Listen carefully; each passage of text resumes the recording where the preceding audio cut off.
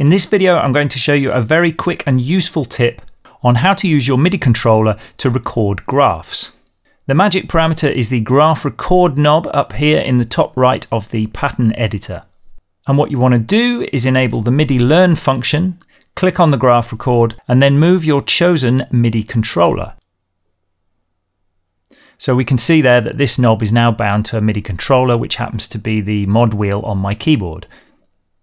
So I'll remove MIDI learn, and then let's see how this works in practice. I've got a simple pattern here with a bass note, and I'm going to use the graph recorder to adjust the filter cutoff on the bass note.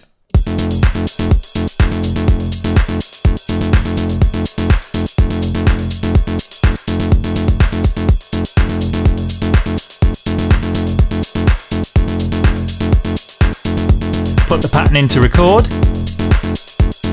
and adjust my modulation wheel.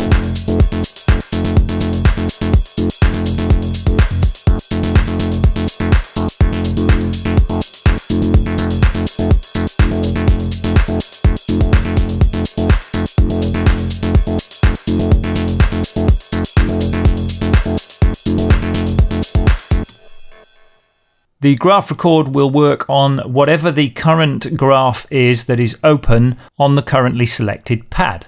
So if I had my ride symbol up here selected, and we can see here that the probability graph is open, then this is the one that'll be recorded into.